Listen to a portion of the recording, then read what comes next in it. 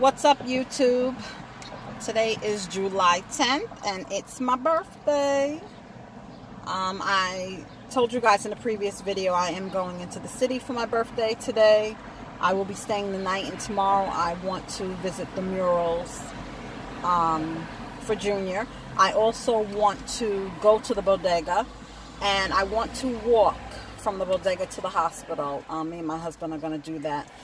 It's clearly just a block, but I want to show you guys how close how close he actually was to the hospital.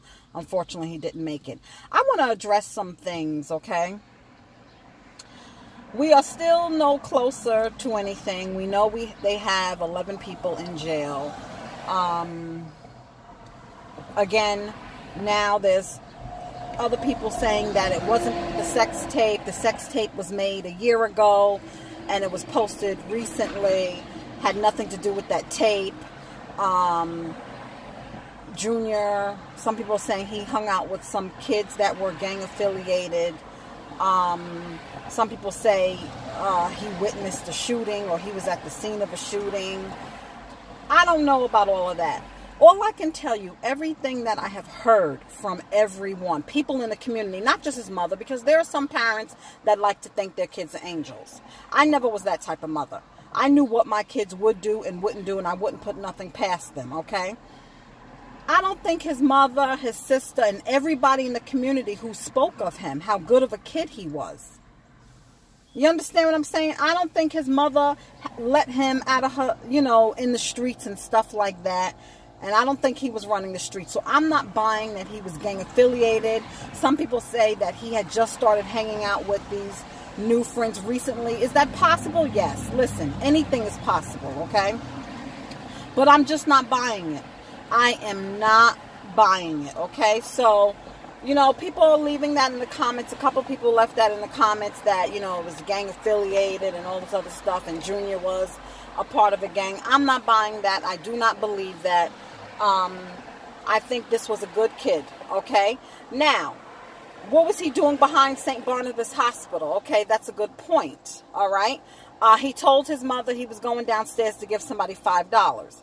Because that was my initial question in my mind, that maybe if he just would have did what he said, went downstairs, gave the money, went back upstairs, what was he doing in the bodega? But he ran into the bodega. So what was he doing by St. Barnabas Hospital? Could he have lied to his mother and went a little bit further? Of course. Listen, I'm not saying that he was an angel. I don't know him, but I do not think he was in a gang. I do not think he was in the streets. From his pictures, from videos I've seen of him, he seemed like he was, very much loved by his family, very family-oriented, very happy kid. Even with videos of him and his friends, he was just being a kid, being young. I do not see him in a gang. I'm sorry. I do not see him wanting to turn to a gang to be cool. I do not see him associating with those type of people. He wanted to be a police officer. He wanted to be a detective since he was a little boy. He was looking for a job so he could help his mom out. I just see him being a very family-oriented young man and on the straight and narrow. Now, did he probably curse? I'm not, listen, I'm not saying he was an angel now. Okay? Did he probably, lie to his mother occasionally? We all have, okay? And our kids do it to us too. All right? But I just do not believe this new spin. I don't know if it's to protect that girl. I don't know what. How come we never heard about this sex tape before? How come it automatically comes out? How come members of the Trinitarios gang messaged the family on Facebook, said, sorry, we thought he was somebody else, okay? I'm just not buying this new spin, and I'm sorry, and the story is not really in the news anymore, but I did hear this thing, guys. A community leader in the Bronx, they're talking about making the bodega into a youth center, okay? That would be a good thing. All right, I told you guys about Junior's law saying that any business owner, you have to render aid. If a kid needs help, you have to keep the kid safe, okay?